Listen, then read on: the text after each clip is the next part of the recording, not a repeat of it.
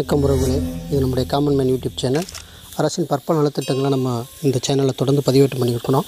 இன்றைக்கி பார்த்தீங்கன்னா ஒரு முக்கியமான விஷயத்தை பற்றி நான் பார்க்க போகிறோம். நம்ம ரேஷன் கடையில் நம்ம வாங்குகிற பொருட்களுக்கு கரெக்டாக நம்ம வாங்குகிற பொருள் வந்து சரியாக தான் இருக்குதா, இல்லை நம்ம கடையோட விவரங்கள் தெரிஞ்சுக்கணும், நம்ம கார்டோட விவரங்கள் தெரிஞ்சுக்கணும் அப்படின்னா நிச்சயமாக நீங்கள் செய்ய வேண்டிய ஒன்று தான். கூகுள் ப்ளே ஸ்டோர் போய்ட்டு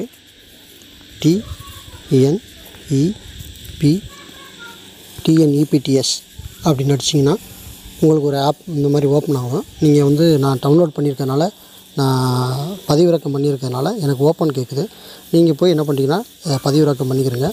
பதிவிறக்கம் பண்ணி ஓப்பன் பண்ணிங்க அப்படின்னா உங்களுடைய கைபேசியின் கண்டிப்பாக கேட்கும்.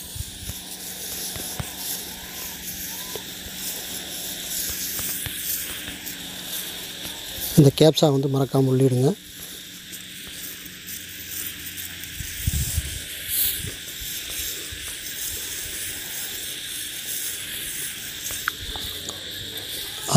உள்ளே போயிட்டீங்க அப்படின்னா என்னோடய பேர் மேலே வந்துடுது. ஸோ இதில் முக்கியமான விஷயம் என்னென்னா, ஸ்மார்ட் கார்டை வந்து செயல்படுத்த அட்டை என்னோட வந்து செயல்பாட்டில் தான் இருக்குது. இங்கே புகார் பதிவு பண்ணணும்னா நான் புகார் பதிவு பண்ணிக்கலாம். ஆனால் நான் எந்த புகாரும் பதிவு பண்ணல, அதனால் காட்டல. புகார் வேணும்னா நீங்கள் பதிவு பண்ண தான் இதிலே பதிவு பண்ணிக்கலாம். இப்போ நம்ம பரிவர்த்தனைகளை பற்றி பார்க்க போகிறோம். இந்த மாதத்தில் நான் என்னென்ன வாங்கியிருக்கேன் அப்படின்னு பார்த்தீங்கன்னா, புழுங்கலரிசி எனக்கு 35 கிலோ, சமையல் எண்ணெய் ஒரு பாக்கெட் வாங்கியிருக்கேன், துவரம்பருப்பு வாங்கியிருக்கேன். ஸோ மொத்தம் எனக்கு வந்து 55 ரூபா.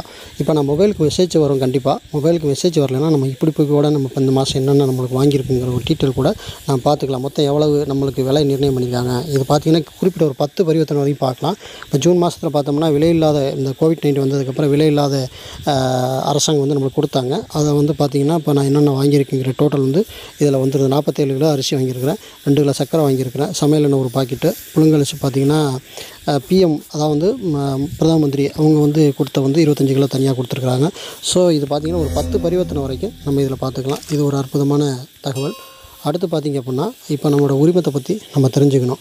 ஸோ நம்ம உரிமம்னா என்ன அப்படின்னா, நம்ம கார்டுக்கு என்னென்னலாம் கொடுக்கப்படுது அப்படின்னு பார்க்கணும். இப்போ 25 கிலோ அரிசினா 25 கிலோ போட்டிருப்பாங்க, 35 கிலோ போட்டிருப்பாங்க, 20 கிலோனா 20 கிலோ போட்டிருப்பாங்க. ஸோ இது பாருங்கள், 35 கிலோ அரிசி, 2 கிலோ சர்க்கரை, 1 லிட்டர் பாம் ஆயில், அப்புறம் இப்போதைக்குன்னு வந்துட்டு நம்மளுக்குன்னா பிஎம்கே அதில் வாங்குறதுனால 25 கிலோ போட்டிருக்குறாங்க.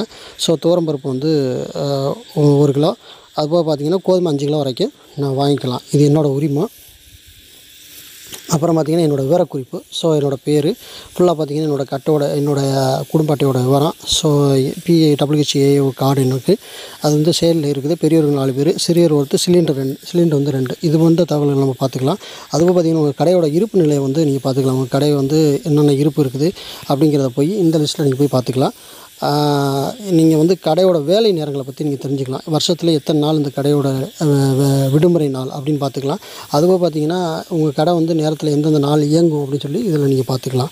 ஸோ இந்த கருத்து வந்து நீங்கள் இதை பற்றின நல்லாயிருக்கு அப்படின்னு சொன்னாலே உங்களுக்கு மின்னஞ்சல் கொடுத்து நீங்கள் கருத்து பதிவு பண்ணிக்கலாம். கீழே பார்த்தீங்கன்னா உங்களுடைய உரிமத்தை விட்டு கொடுக்க நினச்சிங்கன்னா அதை கிளிக் பண்ணிக்கலாம்.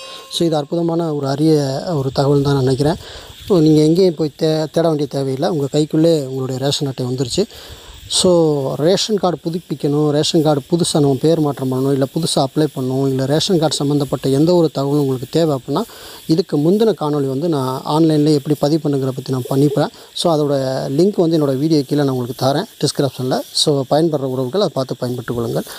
இது போன்ற அதிக தகவல்கள் அரிய தகவல்கள் நம்ம சேனலில் வரும். தொடர்ந்து இணைந்தீர்கள். நன்றி.